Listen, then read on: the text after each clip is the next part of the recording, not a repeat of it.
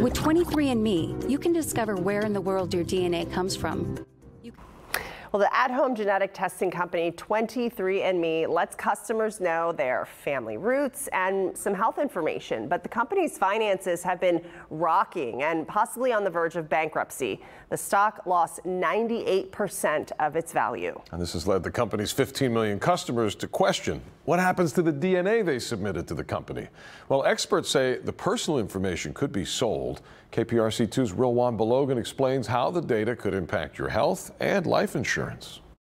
Hey, we should first make it known 23andMe is not a health company, which means the genetic data collected isn't protected in the same way as health records. The company says in the fine print they can sell. This is my great-grandfather. Sandy Zimmer shares pictures of her family. Their family history is one reason why she decided to buy genetic testing 23andMe. Both of my parents passed away from cancer. You want to see the likelihood of having something like that crop up.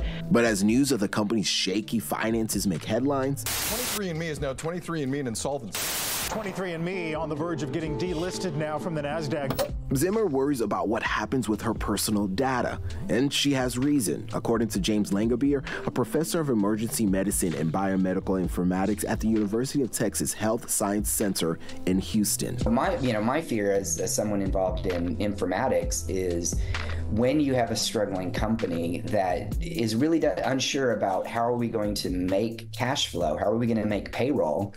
What fear do you have with that? What do you think could happen? What I see happening as a very likely case is people getting turned down for life insurance because they know things more about you than we knew. The information isn't limited to the 15 million people the company touts as customers either. There's a lot we can learn about people through their family members. I didn't submit my information to this company, but maybe a cousin did.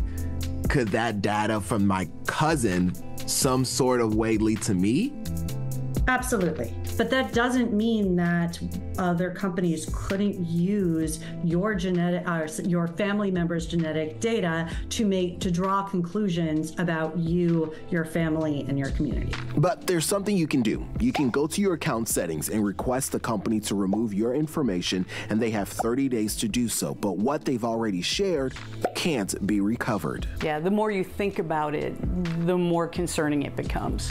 Basically, the thing that I was most concerned with was when he talked about it influencing getting health insurance, life insurance, because the DNA could say you could possibly have this even though maybe you never will. How does that make you feel when you hear that? Not too secure. Not too secure at all. In a statement to KPRC2, 23andMe's spokesperson says they're making significant progress on the long-term success of its business. When I asked about the personal data, they shared the customer is in the driver's seat and providing choice along the way. I'm Rilwan Balogan, KPRC2 News.